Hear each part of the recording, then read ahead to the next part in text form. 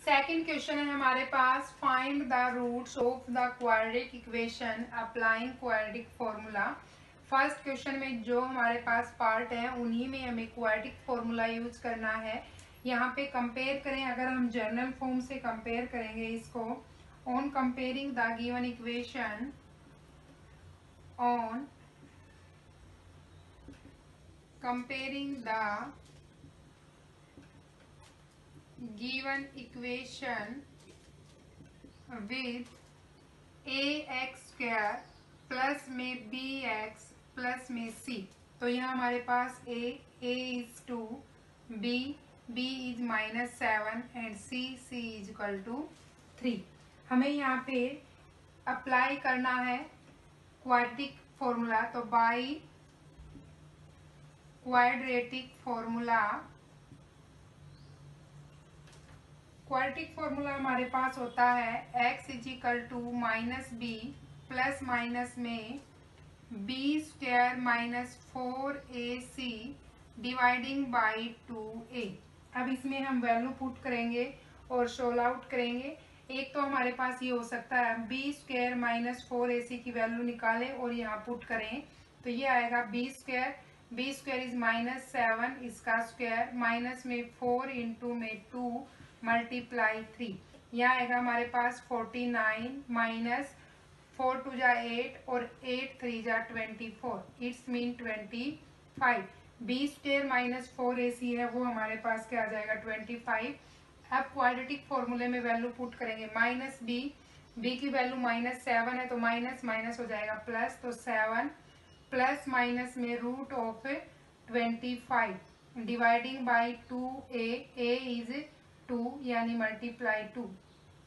7 plus minus 25 is the square root of 5 and dividing by 4।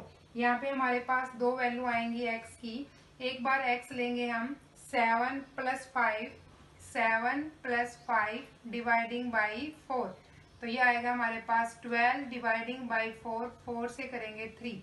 x की value है वो हमारे पास आ जाएगी 3। सेकंड हम लेके चलेंगे 7 -5, तो ये आएगा 7 -5 डिवाइडिंग बाई 4।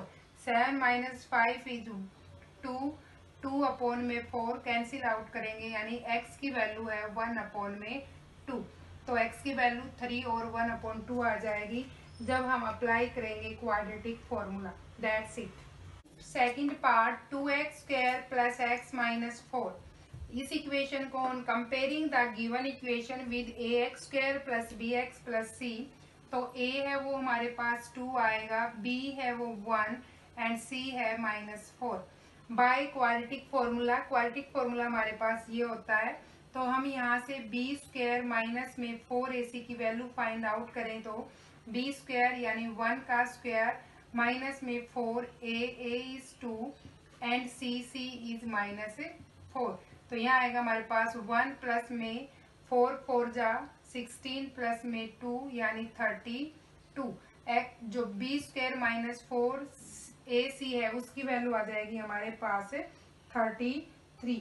33 की वैल्यू यहाँ पुट करेंगे तो x की वैल्यू आएगी माइनस में b यानी -1 प्लस माइनस में रूट ऑफ 33 या 33 डिवाइडिंग बाई 2a यानी कि मल्टीप्लाई 2। यहाँ से आएगा -1 प्लस माइनस में रूट 33 डिवाइडिंग बाई 4।